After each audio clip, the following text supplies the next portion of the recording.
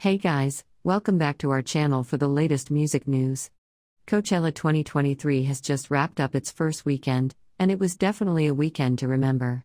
Fans from all over the world tuned in to catch their favorite artists, and rising star Doechii did not disappoint.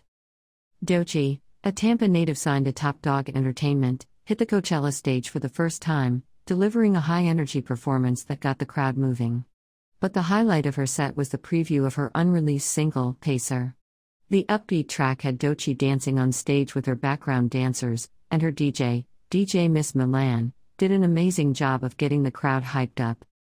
It's still unclear when Pacer will be officially released, but based on the fan reaction at Coachella, we can expect it to drop soon. This is exciting news for Doechii fans who have been eagerly waiting for new music after the success of her crazy single and persuasive remix featuring fellow label mate, SZA.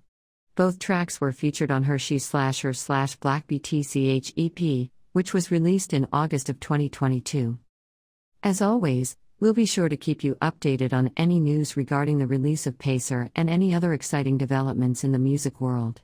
Don't forget to like, comment, and subscribe to our channel for more updates on your favorite artists.